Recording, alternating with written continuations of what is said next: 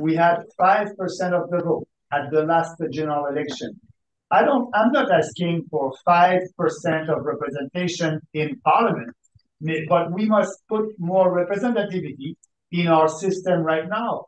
Maybe 5% of the vote, maybe it would be okay and I think fair if I have 1% of the representation in parliament. But that's not the case because of our system right now.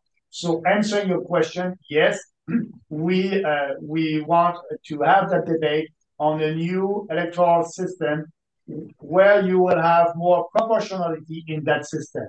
But I don't want to change 100% our system. I think we're a democracy. We have a great system. We can improve our electoral system.